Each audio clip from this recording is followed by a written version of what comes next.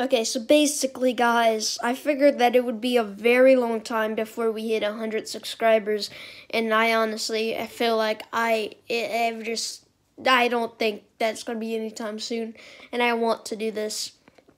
So, a little bit of background as to why I'm doing this video today. It's January 4th, I think. This is my 7th year anniversary of doing YouTube, or just watching it in general, and like not a month. It's like I've been like posting videos for like months now, but I've been watching YouTube as a whole for 7 years now. I mean, I've had so much fun watching YouTube, and I've just been doing so much with it that at this point I kind of just wanted to, like, give something to viewers. I know you guys probably don't care about anything I do because most of my content's boring anyway. But tomorrow I'll be doing a face reveal, and today I'll be doing a setup reveal. I have spent like quite a lot of money for this anniversary, so I hope you guys like enjoy. But that's like it for the background. I mean, like, so here's my setup. It's terrible. I'm sorry. It's terrible, but like I got my school computer right here. And then I got my my computer gaming setup right here. I got my favorite mouse, and I got some backup mouses here, like in the background right here. This is the Logitech G502 Lightspeed, and this is the Razer Viper. And then over here I got my first ever office mouse, which I used whenever I started playing Minecraft in 2014. And then here is like my backup thing whenever I'm going on vacation and I can't use this setup. I use like this computer right here to do videos. And basically, this is like my vacation thing. It's not too good, and it's kind of dusty because it's kind of an old thing passed on to me.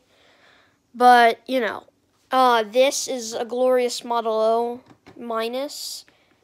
This is a Razer cushion for like whenever I'm like putting my hand like this, I can basically feel this, and it feels a lot better. This is a Razer Black Widow Elite keyboard. This thing is just super heavy. God damn. I have terrible cable management, and yeah, here's like me on my server, basically. Yeah. Anyways, I also wanted to show what console looks like right now. So this is console, basically. I also wanted to show you guys what plugins I use for my server, because there's been some people who have came on and asked me what plugins I use for my server.